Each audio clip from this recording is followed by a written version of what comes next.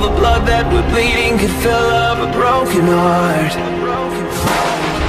The secrets we're keeping could be used to light the dark. But we anti-gravity lock down humanity.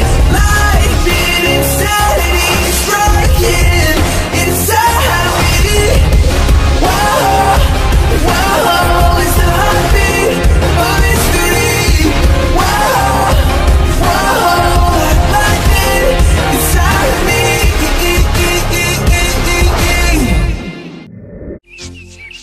In the summer, the work crews cut the long grass along the tracks, raking it into heaps to dry in the sun. At this time of year, Percy stops where they have been cutting.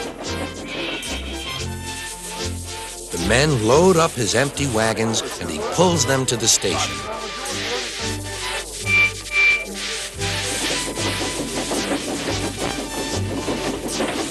Toby then takes them to the hills for the farmers to feed their stock.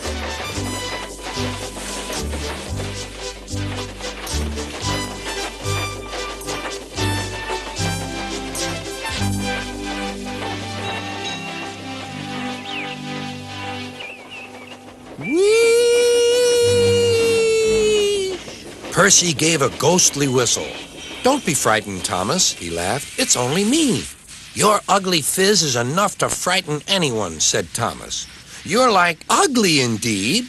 "I'm green caterpillar with red stripes," continued Thomas firmly. "You crawl like one, too." "I don't."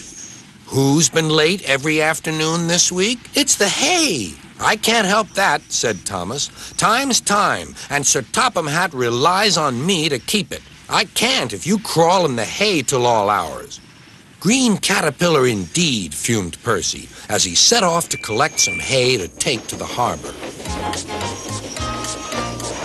"Everyone says I'm handsome, or at least nearly everyone. Anyway, my curves are better than Thomas's corners." "Thomas says I'm always late," he grumbled. "I'm never late, or at least only a few minutes. What's that to Thomas? He can always catch up time further on." All the same, he and his driver decided to start home early. Then came trouble.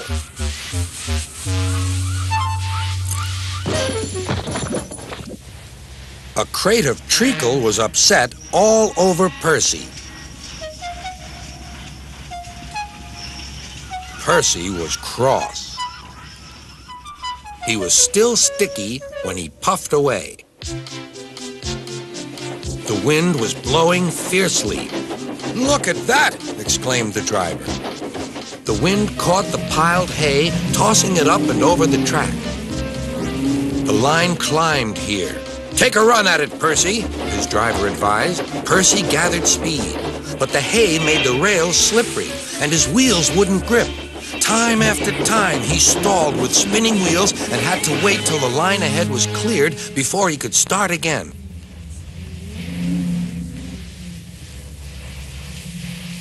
Everyone was waiting. Thomas seethed impatiently. 10 minutes late. I warned him. Passengers'll complain. And Sir Topham Hatt. Then they all saw Percy. They laughed and shouted.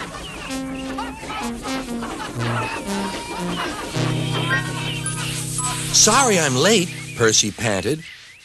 "Look what's crawled out of the hay," teased Thomas. "What's wrong?" asked Percy. "Talk about hairy caterpillars," puffed Thomas. "It's worth being late to have seen you."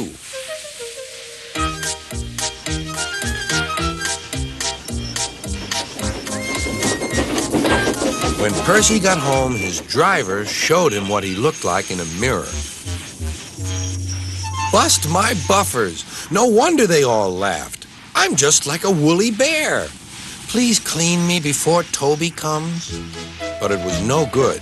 Thomas told Toby all about it.